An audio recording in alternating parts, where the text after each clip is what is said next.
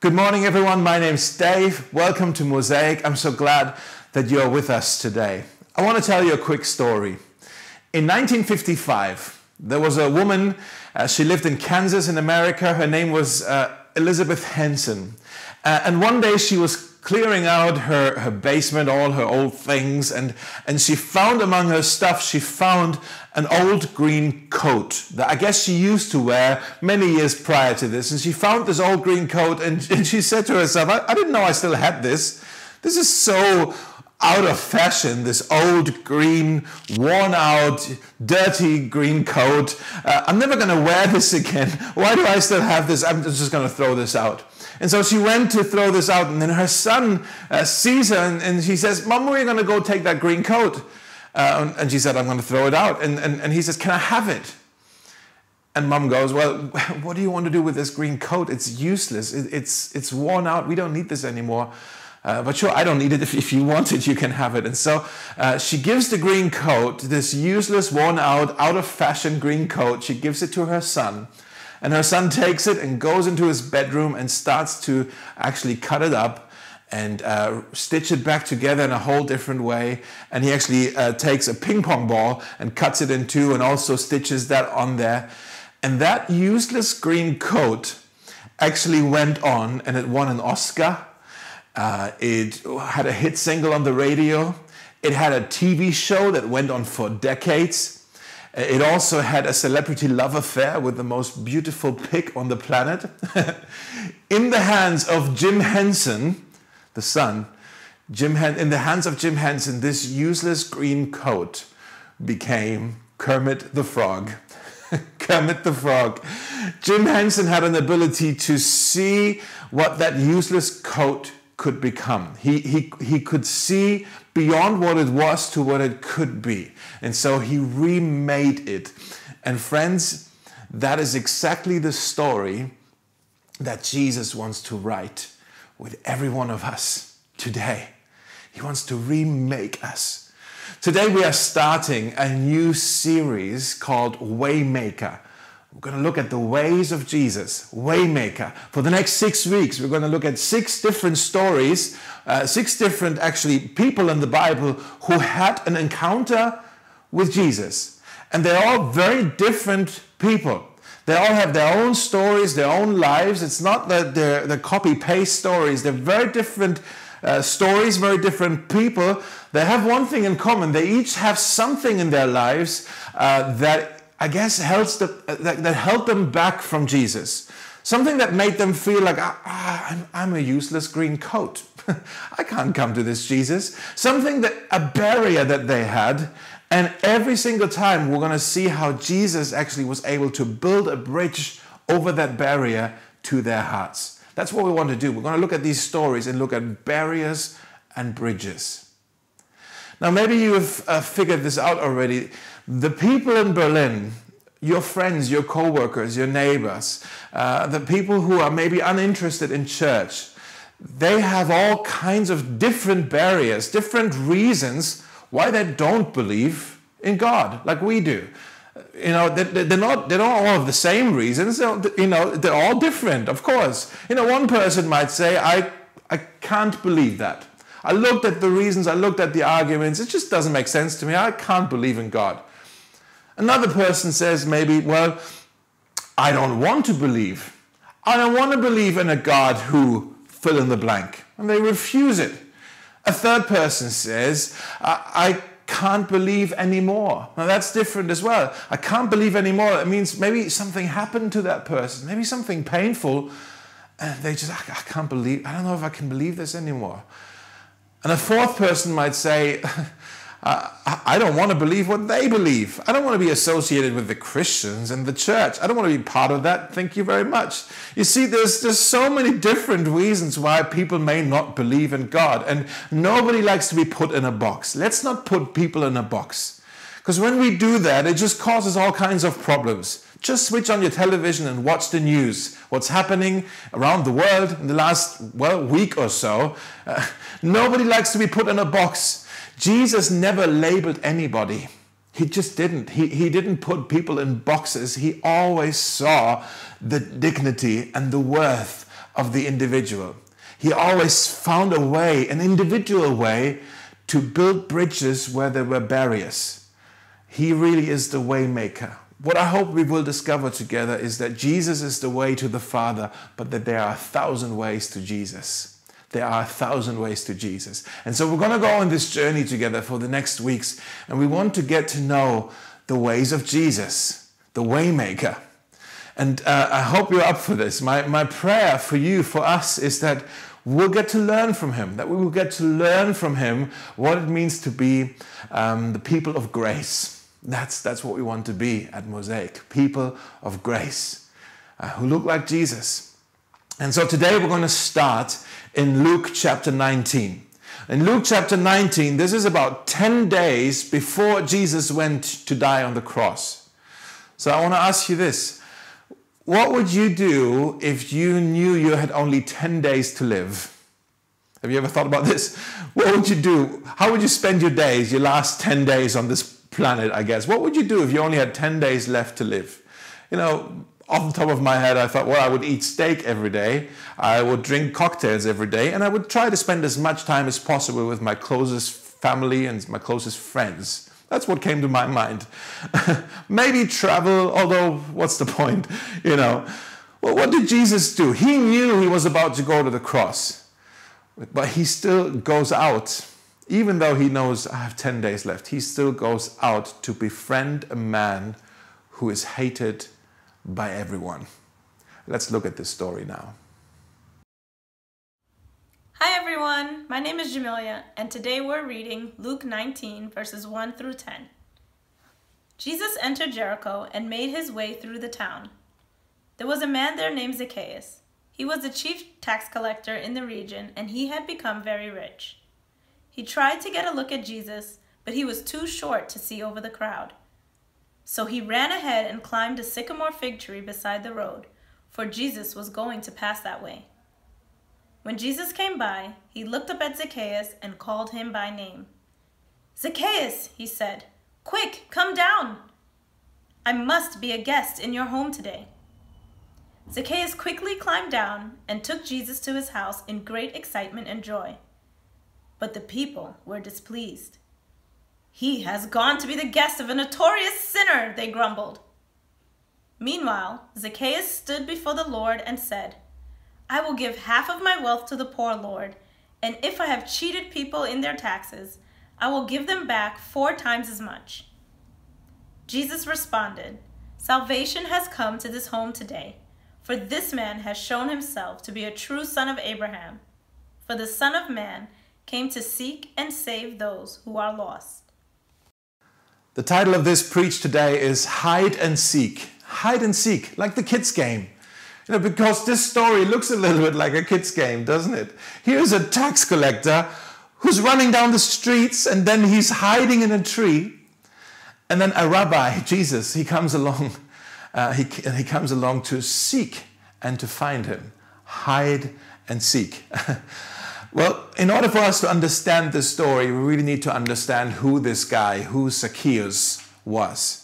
Let me read this again. Verse 2, it says, "There was a man there named Zacchaeus. He was the chief tax collector in the region, and he had become very rich."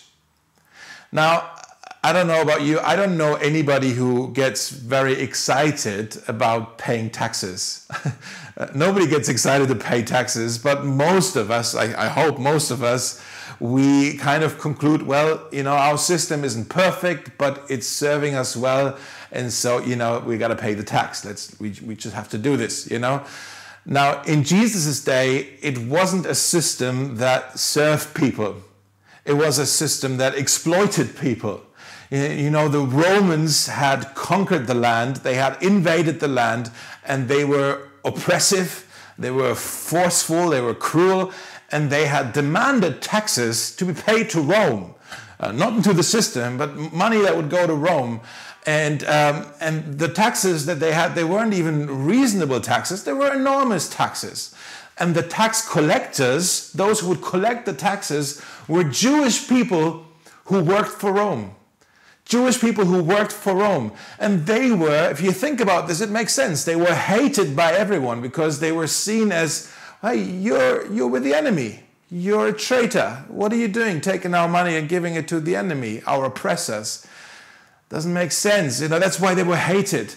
And the Romans, what they actually said to the tax collectors is, hey, you can take whatever tax you want, whatever amount you want. If you want to do 5%, 15%, 20%, 50%, 75%, that's up to you. As long as you get us our quota per citizen, whatever surplus you have is yours to keep.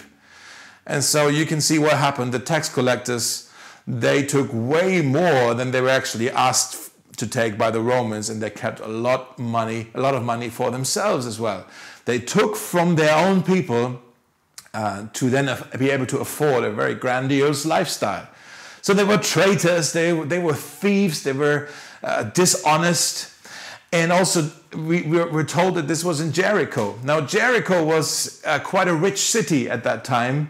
It was also where King Herod had his winter palace. And so there were a lot of traders coming in and out, lots of taxes to be paid. Also near Jericho, there were these balsam trees, these groves that produced these herbs and stuff that were actually used for worship, for funerals, and for the smoke in the temple and all these things.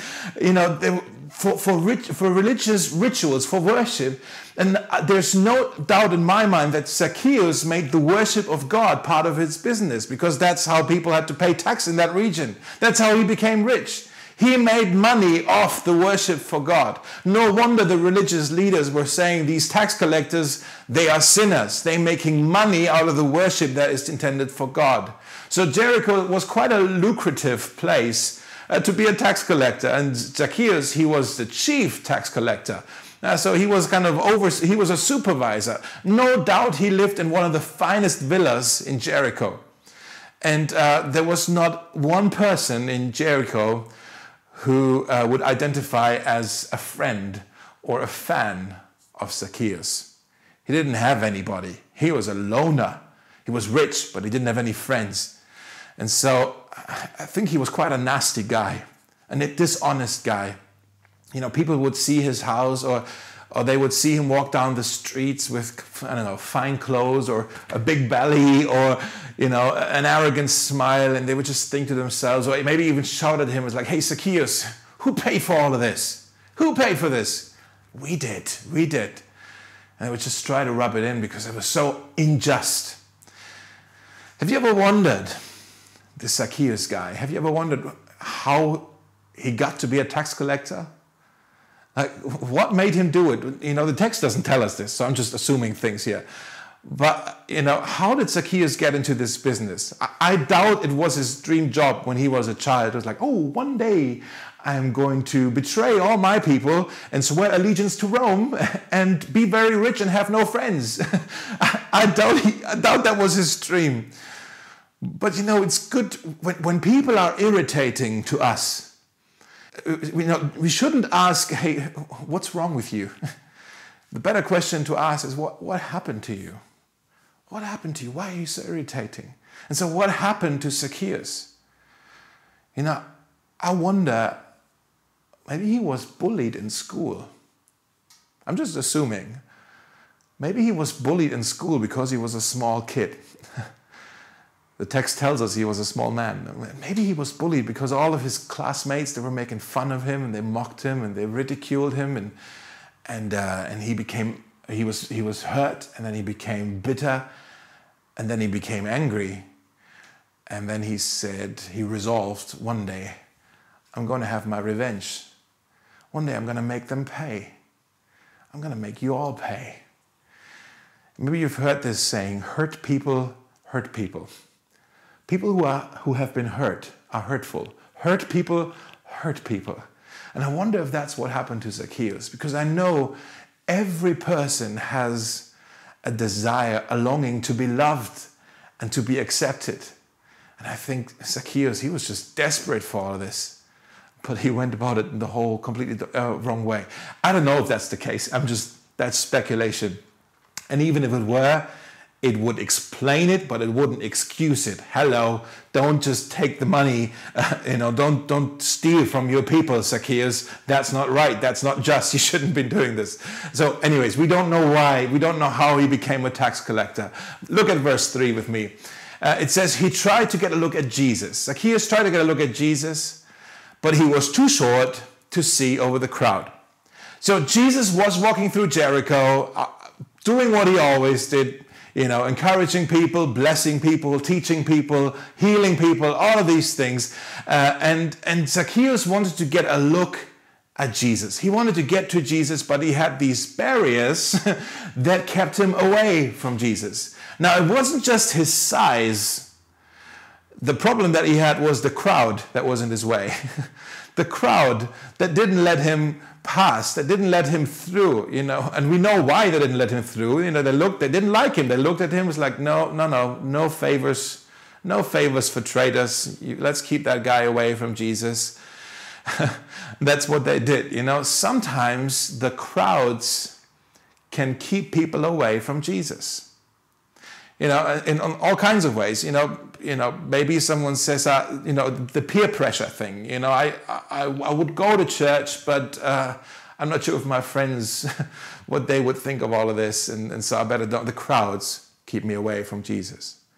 But tragically, sometimes it is the Christian crowd, the religious crowd, that keeps people away from Jesus.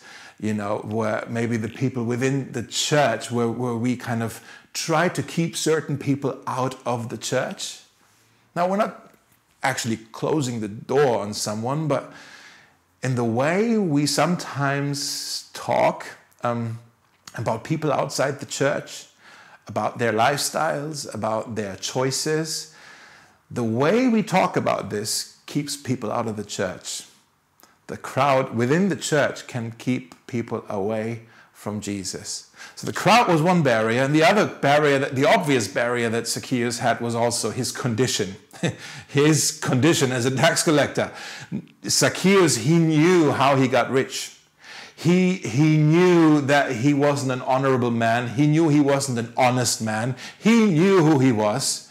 And have you seen this in the text? It doesn't say he tried to meet Jesus. It actually says he tried to get a look at Jesus. He just wanted to see the guy.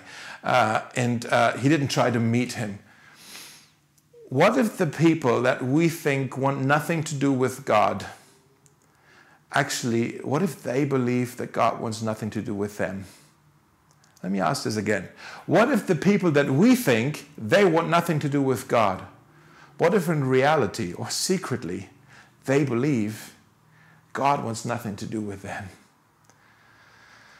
Well, he thought he was unqualified to actually meet Jesus. He wasn't perfect. He wasn't spiritual enough. And so he just wanted to have a look at him. He didn't actually want to meet him. He knew he probably couldn't. Or so he thought. Because what he didn't know is that Jesus is a way maker. And that Jesus had a mission he came and to save and seek the lost.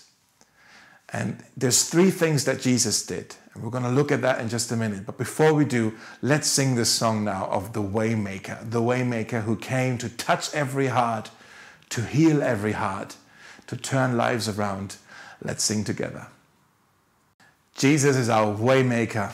Let's go back to our story. We see this hide and seek game here. Zacchaeus is hiding in a tree, and then Jesus comes along and he seeks him. And I think he does 3 things with and for Zacchaeus. If you want to write these down, let's write down the first thing that Jesus did for Zacchaeus is he calls him by name. He calls Zacchaeus by his name. Let's look at this in verse 5. It says, when Jesus came by, he looked up at Zacchaeus and called him by name. Jesus saw Zacchaeus in the tree long before Zacchaeus saw Jesus in the crowd. He spotted him in the tree and then he called him by name. And this reminds me of when Jesus talked about himself as the great shepherd, the shepherd who looks after his flock in John chapter 10. And he actually says that the shepherd, he calls his own sheep by name. He calls them by name and he leads them out. You see, Jesus knew everything there was to know about Zacchaeus. He knew, and yet he had compassion on him. Yet he calls him by name. Yet he reached out to him. What a great picture of grace. And this picture is true for us as well, for you, for me. Jesus knows everything there is to know about you. And yet he loves you just the way you are. You are more loved than you ever dared to hope. And then there were these bystanders in the crowd who saw that, and they just looked at, hey, Jesus, what are you doing talking to him? What are you doing? Does he not know who this is? Why is he talking to Zacchaeus, the tax collector? And they were upset because God's grace is so scandalous. Why is Jesus reaching out to the worst person in the entire town?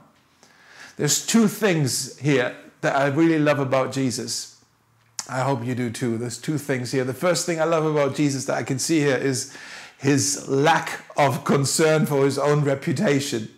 He just doesn't care what the other people are saying. In Matthew 11, there's a similar situation, another scenario, but then the people were saying that, actually the religious people, they were saying about Jesus, they were saying, look at this glutton and drunkard. He is a friend of tax collectors and of sinners. And they wanted to insult him with this. They wanted to say he's a friend of sinners. But I think it's the greatest compliment for Jesus. He's a friend of sinners. Now, Jesus wasn't a glutton. He wasn't a drunkard. But he was hanging out with people who were these things. So he was guilty by association. And he didn't care. He just didn't care about it.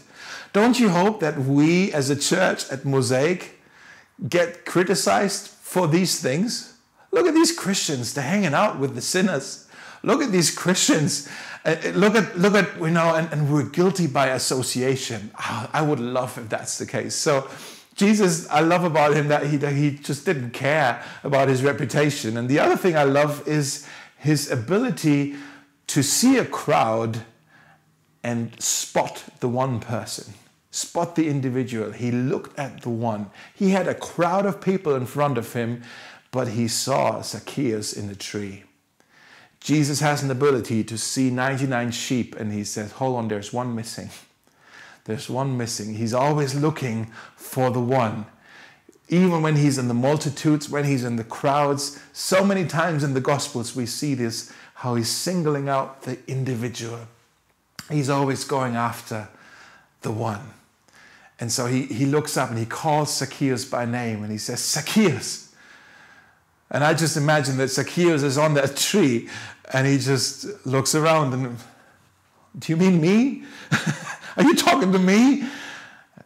And maybe Jesus went well, are there any other Zacchaeuses up on that tree? Of course I mean you, Zacchaeus. Come down here quickly. And, that's just the beauty of it. Zacchaeus probably didn't even know that he was meant.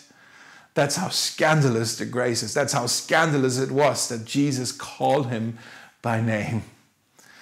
And maybe you're listening to all of this right now and you're saying, well, that sounds really pretty and romantic and all of that, but that is not for me. Because if you would know what I have done in my life, then you would have to change your message right now, because that isn't for me. Listen, I don't care what you've done. I don't care who you've done it with. I don't care where you have been.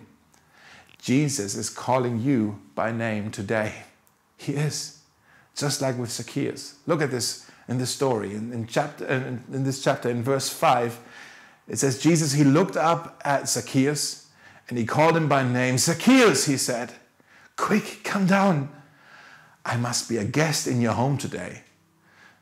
Zacchaeus quickly climbed down and took Jesus to his house. And I love this, in great excitement and joy. In great excitement and joy. Imagine how excited he was. I will have a guest in my house. I have a nice house. Never had a guest in my house. Jesus is coming to be a guest in my house. And he led him to his home. And I think that's already the second thing we can see that Jesus did. The first thing is he calls Zacchaeus by name. The second thing is, if you want to write this down, he offers him a friendship. He offers him a friendship. You see, in ancient times and also in many cultures around the world today, to share a meal together wasn't just about eating food.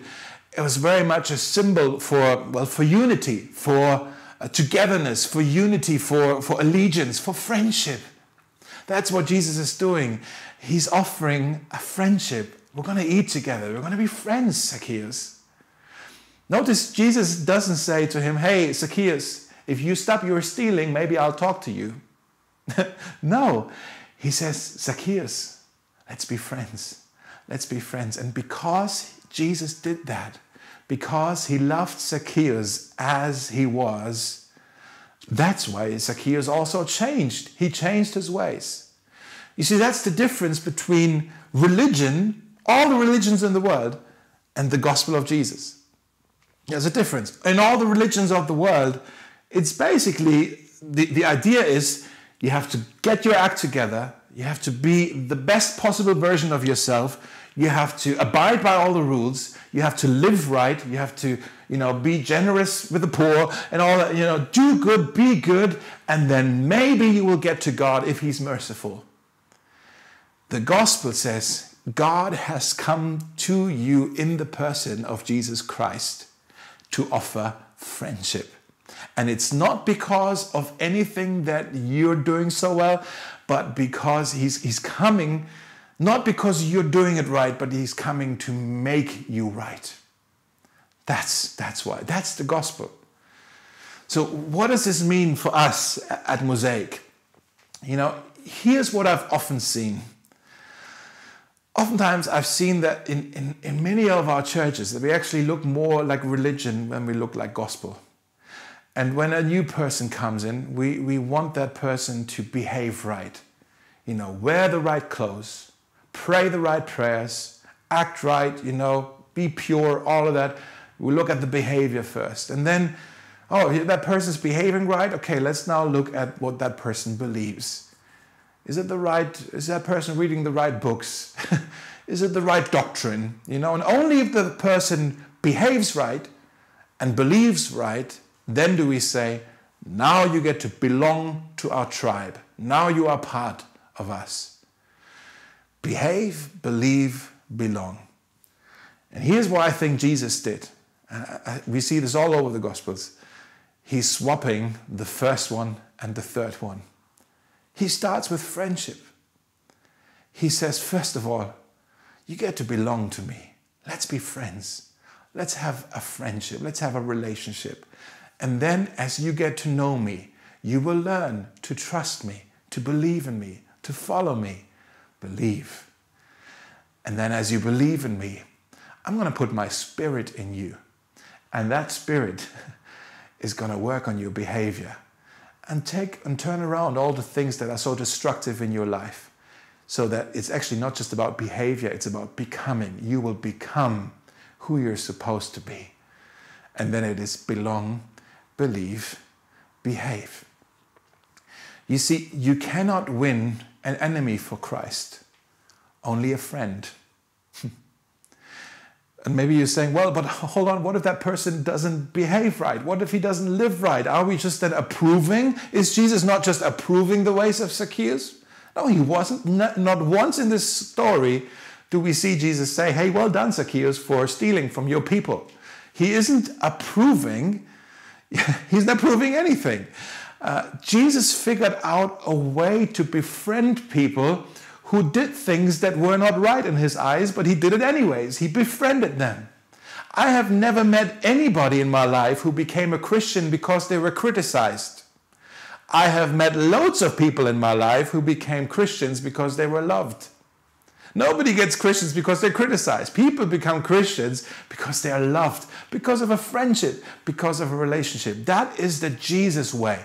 That is the way of the waymaker. That's what it means to be a friend of sinners. And Jesus, he was so welcoming, he was so gracious that the tax collectors and the sinners, they were gravitating to him. They were attracted to him like mosquitoes and bugs are attracted to a light bulb at night.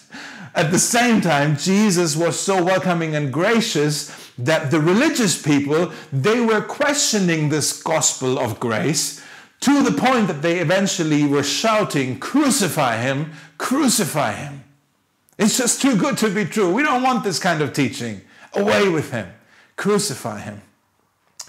Jesus is a friend of sinners, and he invites you today to start a friendship with him, not because of your morality, not because of your ministry, not on the basis of anything that you have done, but because he loves you just the way you are. There's a guy, he's already went to be with the Lord. His name is Brennan Manning. He was a Christian priest, and he was very honest about how he wasn't a very good priest, about his struggles with alcohol and all of these things in his life. And he wrote a book, brilliant book, called The Ragamuffin Gospel. I encourage you to pick up a copy of that book. And in it he writes, "My deepest awareness of myself is that I am deeply loved by Jesus Christ, and I have done nothing to earn it or deserve it." Jesus loved Zacchaeus just the way he was. But then he also loved him too much to leave him that way. So he didn't just offer him the gift of friendship. He also offered to him the gift of salvation. That's the third thing. Would you write this down? Jesus, he brings with him salvation. He brings with him salvation. People thought Zacchaeus was this wealthy man, but there was this one thing he did not have. And that's something his money couldn't buy. That's God's gift of eternal life. Let's read these last verses again. In verse 8, Zacchaeus stood before the Lord and said, "I will give half my wealth to the poor, Lord. And if I have cheated people on their taxes, I will give them back 4 times as much." Jesus responded, "Salvation has come to this home today, for this man has shown himself to be a true son of Abraham. For the Son of Man came to seek and save those who are lost." That was the mission of Jesus, to go after the lost. And that's the same mission that we have as a church, to go after the lost. Found people, find people. For the Son of Man came to save and seek those who are lost. And Jesus is saying here, salvation has come today to this home of Zacchaeus. Now it's really important that we get this. Zacchaeus was not saved because he made a promise to make things right again. He was saved because he received Jesus. He accepted and received the offer of Jesus. Okay? And Jesus, what he's doing here is when he's saying, "Oh, look, salvation has come," he's not pointing to the root of salvation. He's pointing to the fruit of salvation. Does that make sense? He's pointing, look, this life change that happened here. Something's different. This man's no longer the same. Life change has happened. This man has shown himself to be a true son of Abraham. Jesus isn't just talking about, his ethnicity, the ethnicity of Zacchaeus. He's talking about, this is now a son of faith, the son of the faithful Abraham. That's what he's saying. He's a true son of Abraham now. Jesus is saying, guys, can you see this? This man's no longer the same. He's changed now. The gospel is at work in him. He's shown himself to be a child of God now. Life changed. He's no longer the same. Jesus is pointing to the fruit of salvation.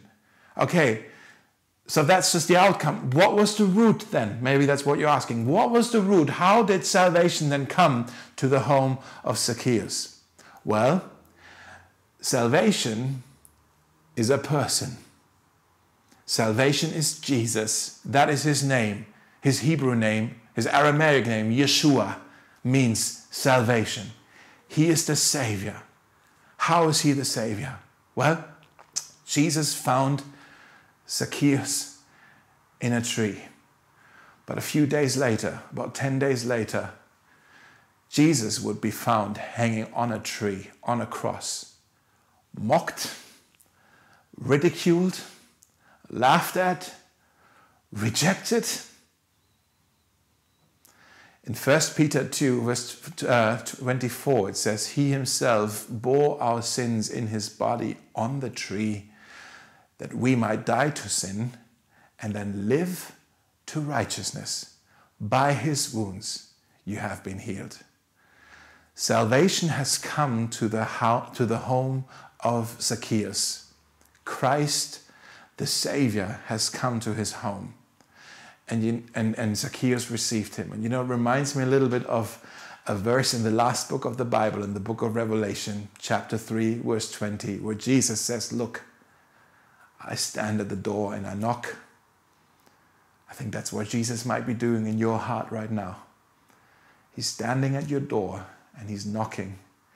I stand at the door and I knock. If you hear my voice and open the door, I will come in and we will share a meal together as friends. Jesus is offering to you today a friendship. He's calling you by name. He's knocking at your door. He wants to be your friend. And when he comes, he's going to bring salvation with him. Salvation that only he can bring. And it's not based on anything that you have done, anything that you have to show. No, he sees you the way you are and he says, look, I'm going to bring the thing that you can never work for by yourself. I'm going to bring it to you as a free gift. Maybe you want to receive this gift today and invite Jesus into your heart. And you're saying yes to this knock that you're hearing. If that's you, I would love to lead you in a prayer right now. And you can just pray along in your heart, in front of your screen. I'm going to pray, and you can just pray along in your heart, and you just say, yes, yes, me too. What Dave's just praying, that is for me too. Okay? So let's pray together. Jesus, I thank you for this story of Zacchaeus, and that it's written down in the Bible, and that we can learn and hear about it today. Thank you that you have reached this man who was hiding in a tree. He was curious. He just wanted to have a look at you. And then the day changed and he found himself feasting with you and you brought salvation to his home. And Lord, that is something that I'm longing for as well. Just pray this with me. If maybe for the first time, maybe for the 500th time, just pray. Lord, I want to say yes to this invitation of friendship. And I want to invite you. I want to invite you into my home. I want to invite you into my heart. I want to be your friend. Today I decide, or today I recommit my life to you, and I want to follow you. And help me in the days and weeks ahead, what that means, on how I can do that. But that's my decision right now. I say yes to this gift that you have for me in Jesus' name. Amen.